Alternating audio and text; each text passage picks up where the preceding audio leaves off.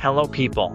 In this tutorial we want to learn how we can create an advanced animated cursor with the help of GSAP library. For the first part, we will cover how you achieve an effect like this. But this tutorial has a second part for a cool effect with a custom cursor which reveals another div block.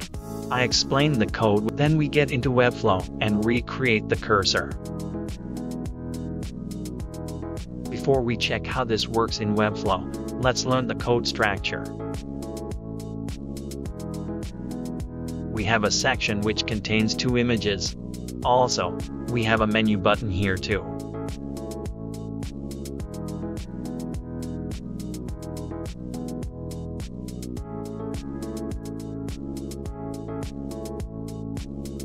The section has 4 divs as child. 2 divs are images and 2 divs are invisible blocks which I use to set the space between the images.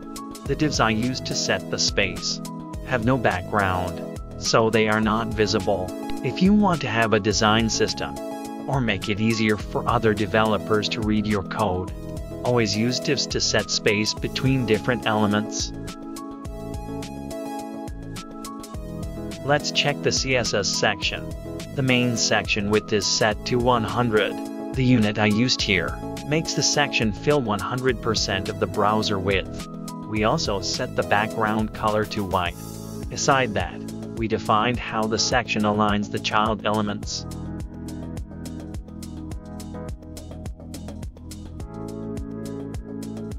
Finally, I set padding for the top and bottom of the section.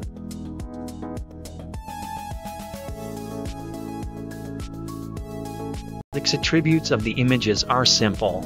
I set the width and height of the images and also how the background image fills the div blocks.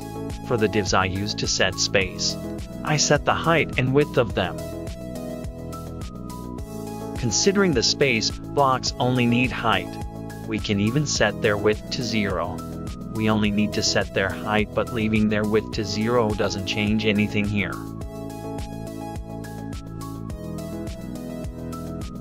I also added a fake menu button, which changes the cursor behavior on hover. This button is a div block and it contains a text element. The menu button is fixed and nothing happens to its position when we scroll. So we set the position of the menu button to fixed.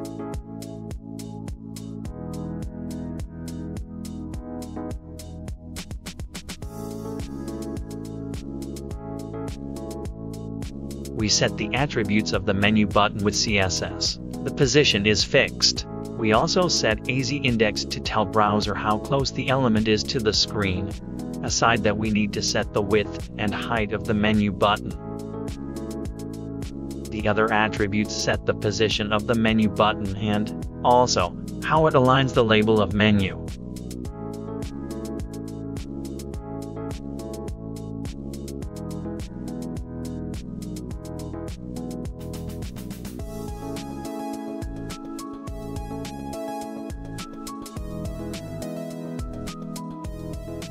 Now we want to set a custom cursor for our design.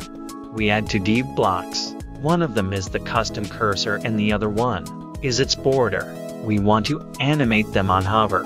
So, we use 2 different div blocks.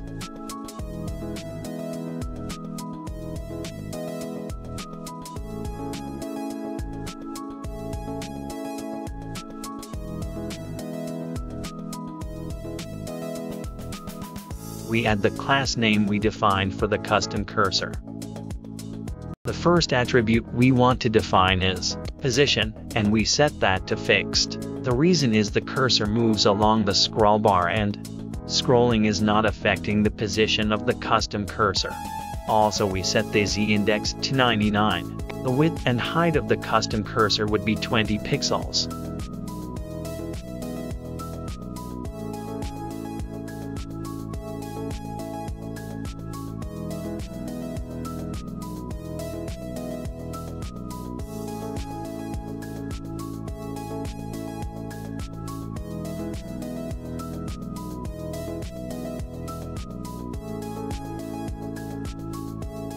We want to make the custom cursor round, so we set the border radius to 100%. To set the background color, we add a background color attribute and set it to red for now.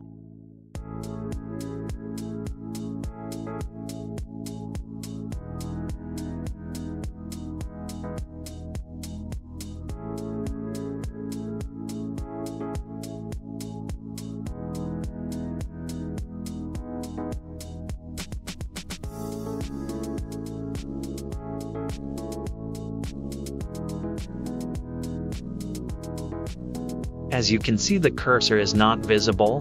We need to add some attributes. Top and left will set the distance between the cursor and the left and top sides of the window.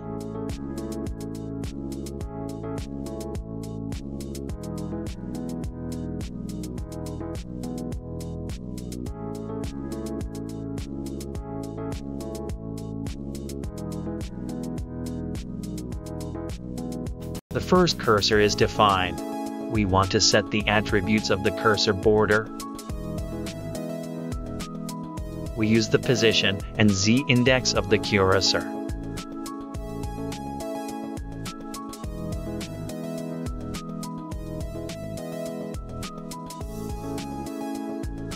We set the width and height of the cursor border to 24 pixels as we want the border be bigger than the cursor.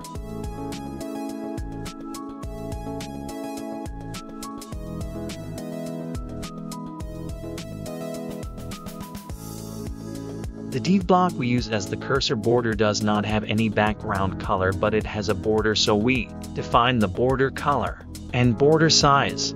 Again, we define the top and left attributes for the cursor border. Finally, we define the border radius to make the cursor border round.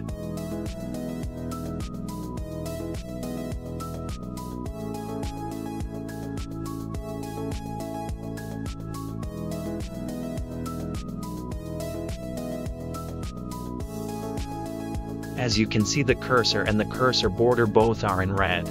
But we want to change their color to black if we hover over a white element and vice versa. We set the background color of the cursor to black and the color of the cursor border to black too. Aside that, we add a mix blend mode attribute and set that to difference.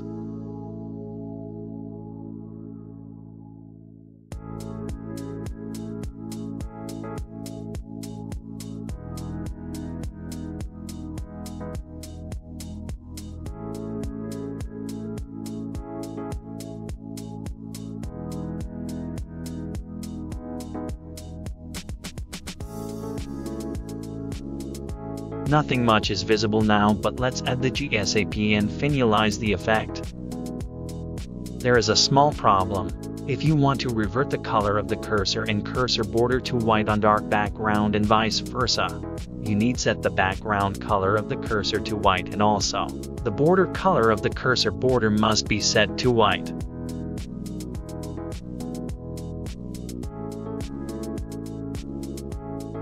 As you can see, the cursor is black on white background. Also, it becomes white on dark background.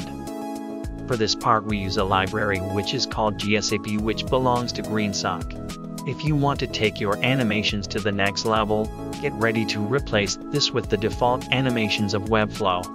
To make the animation works, we need to import two libraries. One of them is the jQuery, and the other one is GSAP. As I said earlier, I copy and paste a code which I wrote earlier. So, I explain how this code works and how you can implement that. The first line will set the initial state of the cursor. Y% and X% will define the initial position of the cursor. Also, the scale will define the initial state of the cursor, and we set that to 1.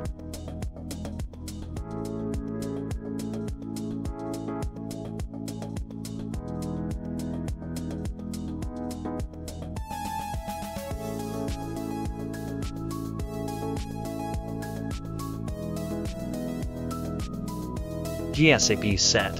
In the second line will define the initial state of the cursor border. It has the same attributes, but we define that for the border of our custom cursor.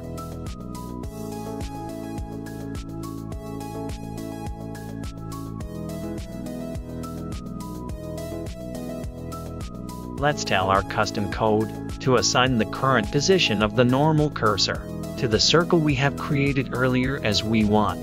This custom cursor becomes our cursor. For now we have to define two variables, as we want to deal with these variables instead of the cursor and cursor border elements directly. This line will transfer the all attributes of the cursor element to a variable which is called cursor. We do the same for the cursor border. What we want to do is changing the variables and transfer these changes to the cursor and cursor border elements. We have some extra lines here which we don't need for now. I will make them a comment, so they won't be ran by the codepin.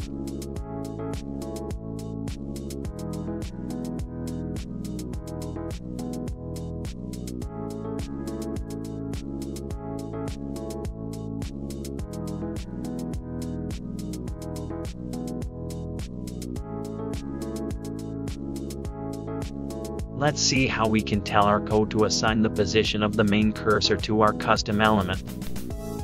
We want to assign the current position of the main cursor to our custom solution. To do that we use window at event listener. We tell our browser when the cursor moves inside the viewport. Use GSAP to assign the X and Y position of the cursor to our custom cursor and cursor border elements. The numbers we have used will define how quick the custom elements catch the cursor. In other way, it defines the delay.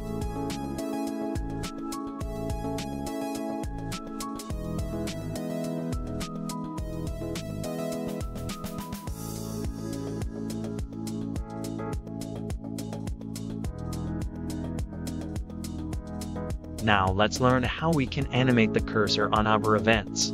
Like make the dot smaller and make the border bigger when we hover over a link or a button. To do this we need to define two different states.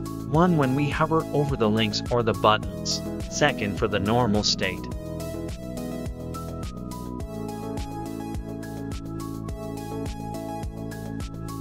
We define a new variable. Let's call it hover. The effects we set here will be applied to all elements with this class name, hover style.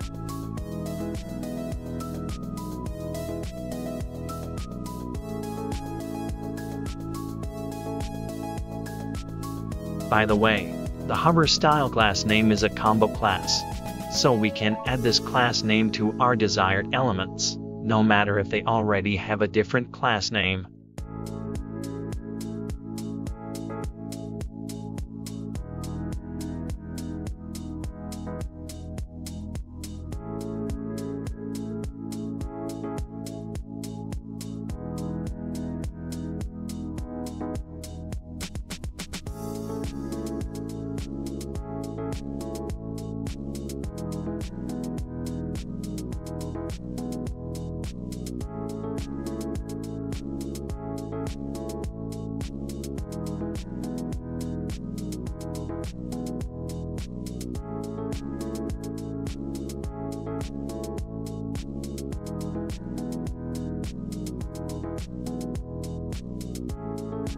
The first event listener we see here will define the changes to the custom cursor. When the mouse is over an element with hover style class name, we tell our browser to scale down the dot to 0.5 and scale up the border to 2. Also, we have another event for mouse out, which we revert back the scale of our dot and border to 1.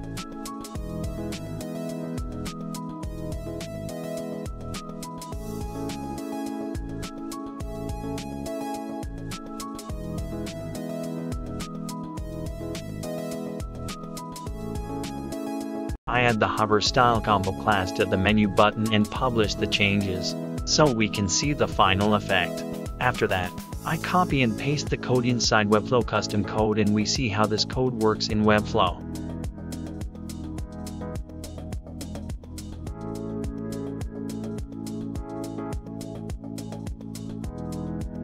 We told our code to scale down the cursor if hover over an element with this class name, so we add this combo class to our button. Let's publish the changes and see the result.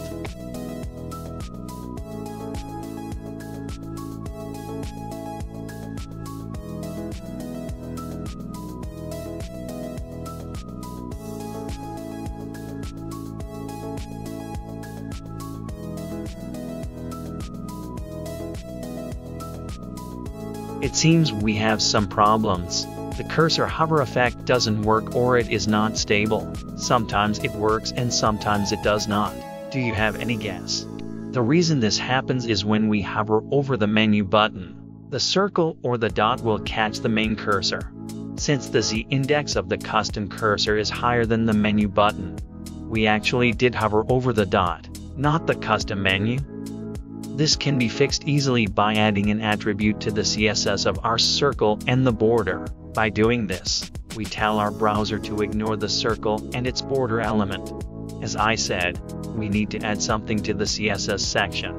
Pointer events none will do the trick and solve our issue. This is before we publish the last change. When we publish the changes, the problem would be solved. Also, we switch to Webflow to create a custom cursor with these codes.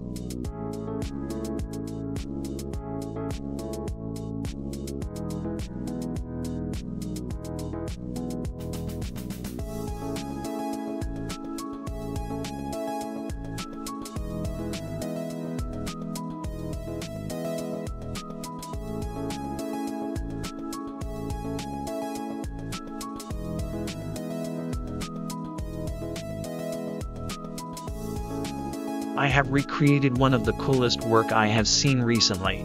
We have a navigation bar, a big header, subtitle and also an image. The layout is pretty simple.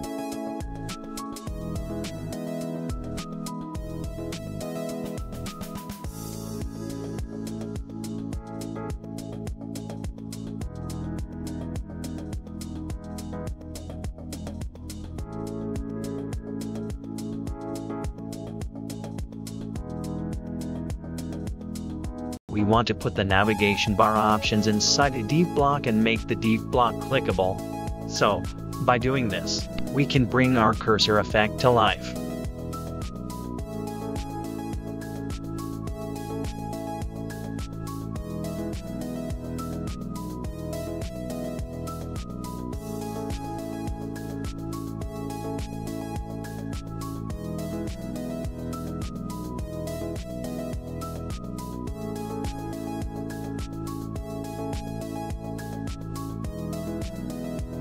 Let's recreate the dot and its border inside Webflow. I add a div block and set its height and width. Also, set its position to fixed. We set the left and top values to 0.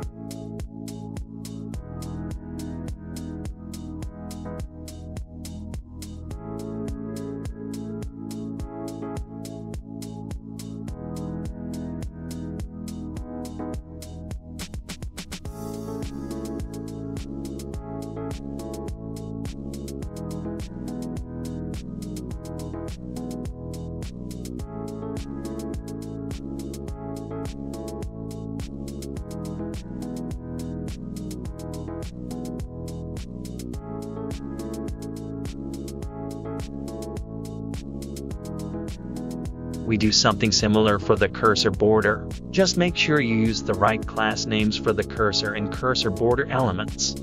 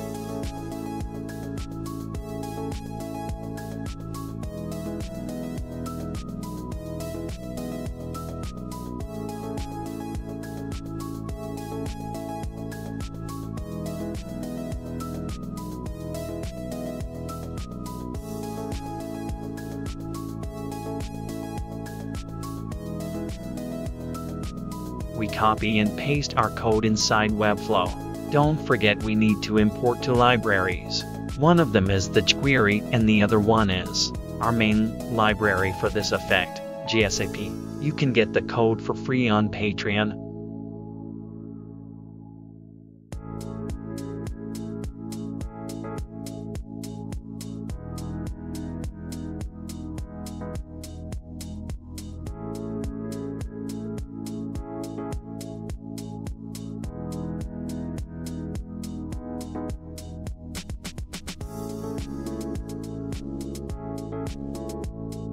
Also for the links, we need to add a combo class. Hover style is the combo class. We need to trigger the animation of our cursor when we move the cursor over the links. Also we need to set the blending mode of our custom cursor to difference. We do this to make the custom cursor black on white background and make it white on black background.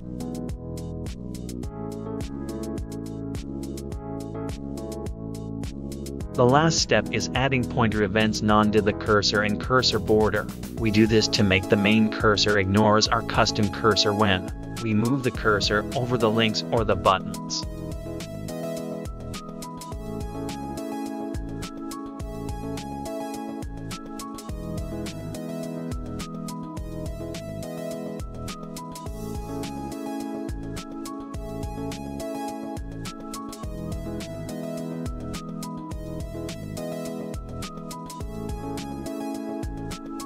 Let's publish the changes and see the result of our work.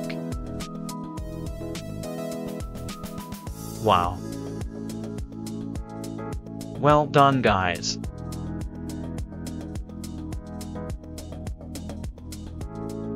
Thanks for watching the first part. Stay tuned for the second part as you are one step away to do something really cool. The code is available on my Patreon. If you need to copy and paste the code, you can visit my Patreon page.